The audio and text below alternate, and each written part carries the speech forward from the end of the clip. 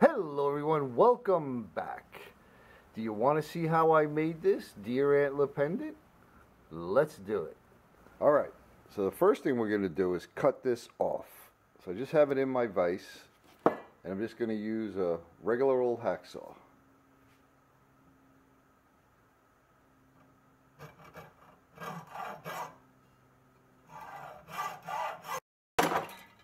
Ooh.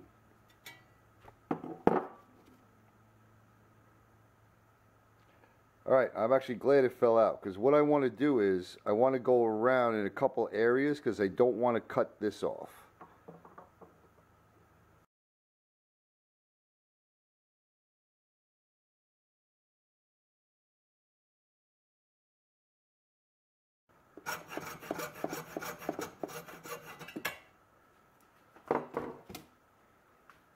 Alright, so I didn't want to cut any of these bumps and because we want to keep that in the design. Alright, so the next step is we're going to have to clean all this up. So I'll be using the rotary tool to do that. So I'll bring you back. Alright, so I may sound a little muffled because I got a dust mask on, but I got my Wen rotary tool, variable speed. I have it set at about 3 and a 60 grit sanding drum.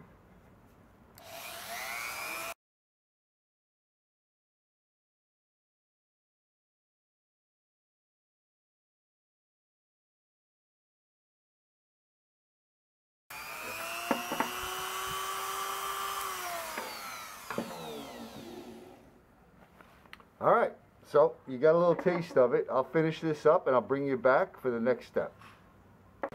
Alright, got my neighbor cutting his lawn. Hopefully it doesn't sound too loud. So I got it all sanded down to where I want it at this point. Now the next thing I'm going to do is I'm just going to soak this in some peroxide to kind of get some of that staining off of there. But it's looking good so far. So I'm going to soak this probably for a couple hours, and then I'll let it dry and I'll be back.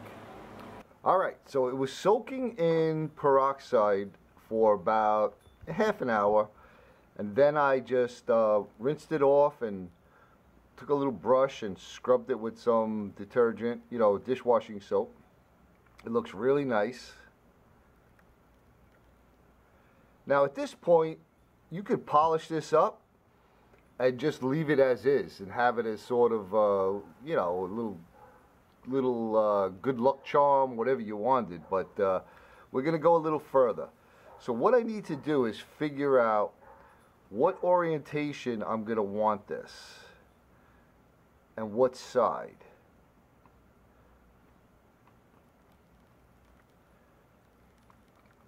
So I think I want it like this. Okay, so the next step is going to be, I have here a little screw eye. Now this is stainless steel. If you're making something you're going to wear, you're going to want it stainless steel or brass. Brass will tarnish. I wouldn't recommend like zinc or anything like that, because that too could rust, you know, from the salts in your sweat. But I found that stainless steel is great.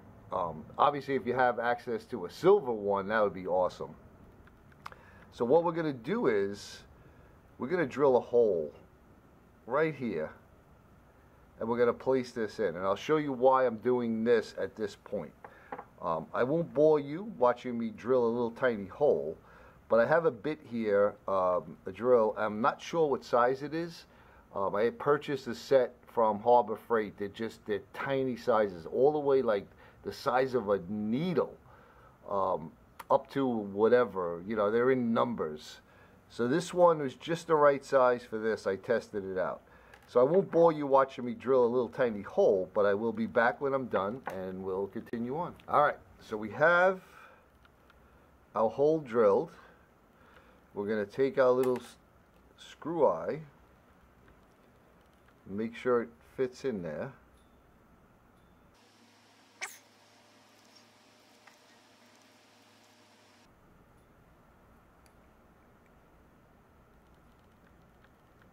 Now the reason why I wanted to do this at this point is because we want to see how it hangs. So I just have just a little piece of, I don't even know what it is, a little piece of elastic I had laying around. So I'm going to put this on here. Actually, this needs to go one more turn this way. There you go. So I want to see how it hangs,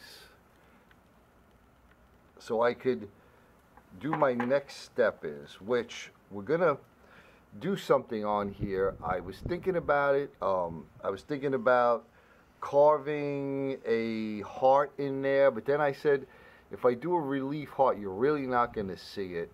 Then I was thinking maybe I could paint something on there, but I'll be honest with you, I am not an artist as far as painting a scene or something, you know, in miniature. And my handwriting is atrocious, not like Donna, that she could write something nice on it. So what I'm going to do is lay out a scene on here of just I think a mountain and maybe like a moon or something. So what I'm going to do is I'm going to actually put some epoxy on this and screw this back in. When the epoxy dries, I'll be back with a pencil and we'll sketch something out. Alright, so the epoxy is dried, and that's what we got. So now my plan is to make this simple little mountain scene and then cut it out, cut this area out. I have no idea how it's going to work.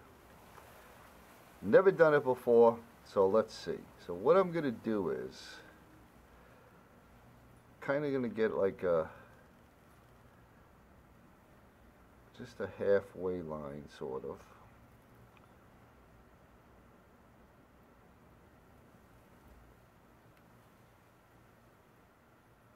Then I'll have the moon kind of there.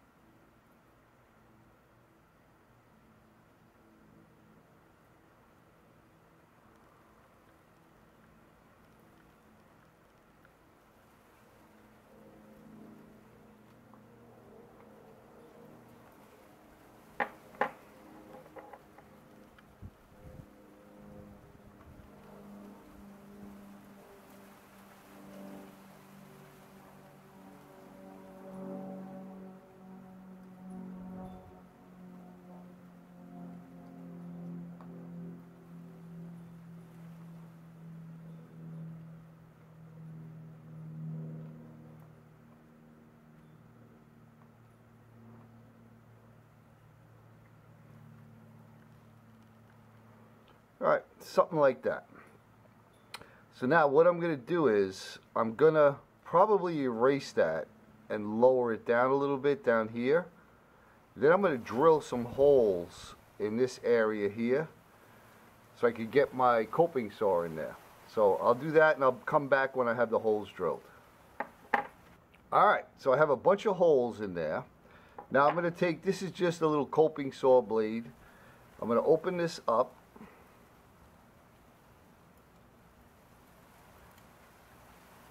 And then what I'll do is pop this in here into one of the holes, if I can get it through.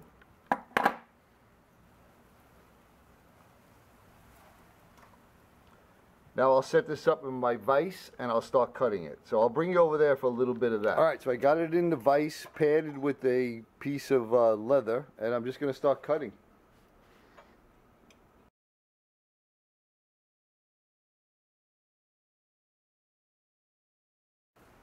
Alright, hopefully you see that. We got one peak done. So now I'll continue on with that, and I'll bring you back when I have the rough cut. Alright, so I have some various diamond grinding tips, and now it's just a matter of refining the shape.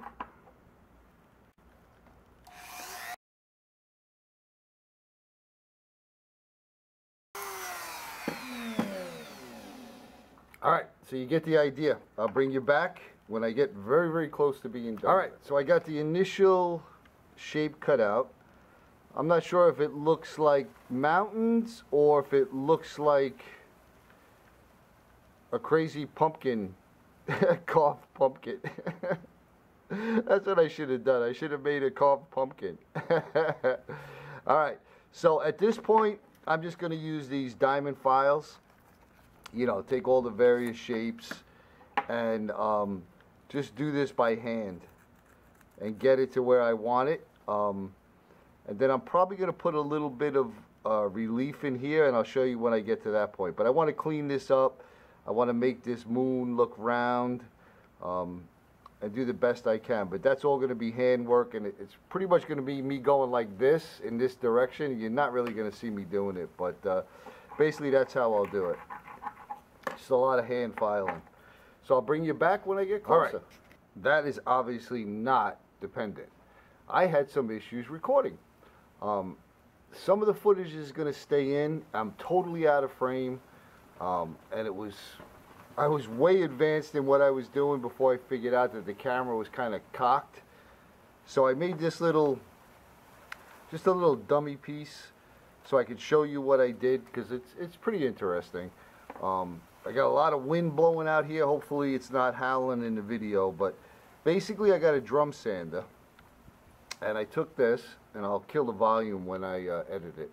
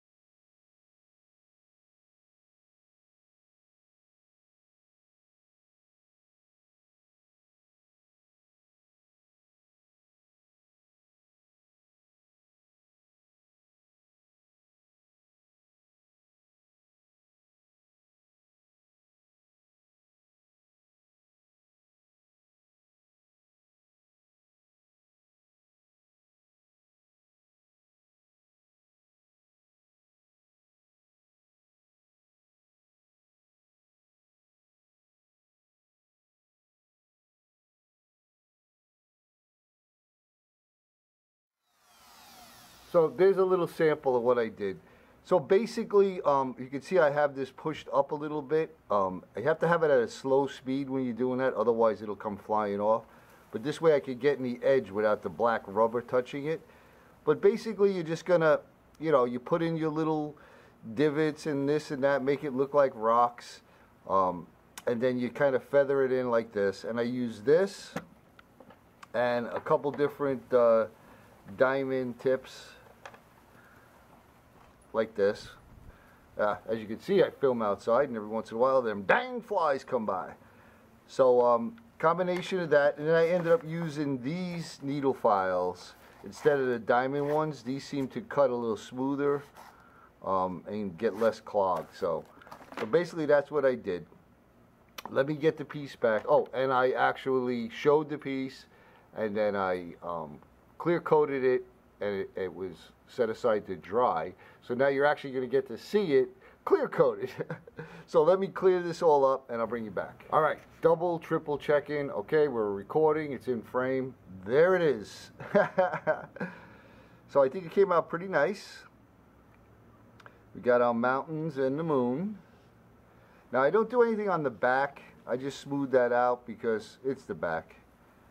But got a nice look to it.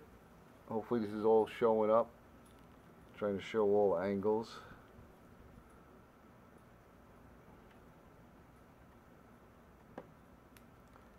I'm really digging it. Now this has one coat of this clear acrylic sealer, and it's a matte finish. And I've used this before on antlers, and I love the look. Okay, I could have polished it, but there's so many nooks and crannies.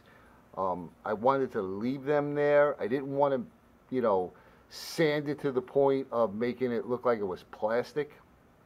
So, you know, it's got that handcrafted look. So I will put another, probably 2 coats, because I put very light coats. 2 more coats of this, and then we'll get the lace, the leather, and some other things, and we'll finish this up. All right, here it is, all done. It's got a nice little sheen to it. I really like the way it looks.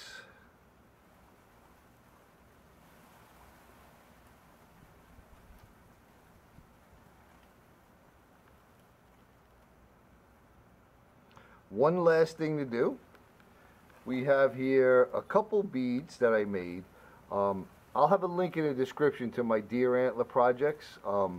The necklace and the bracelet, I believe I show you how I make these little beads. And we have some leather lace here. We'll put this through here.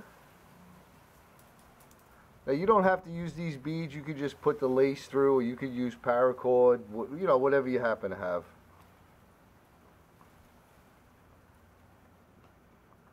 I just like the way it looks with the leather and these beads.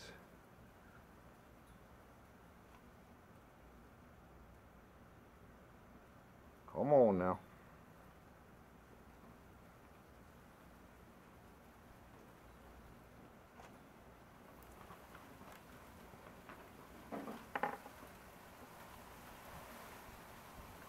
Got a windy day out there today. Make sure these is turned correctly.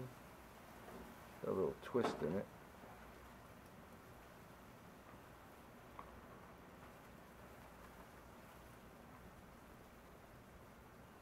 And there you go. Come down to this end. I like to make sure it's not twisted in any weird direction. Look at that, it tied in the knot itself. Wow, if you wanted to do that, you couldn't.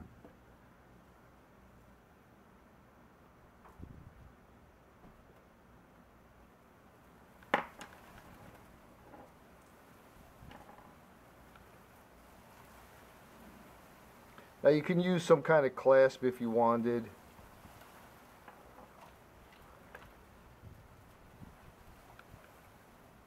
There it is.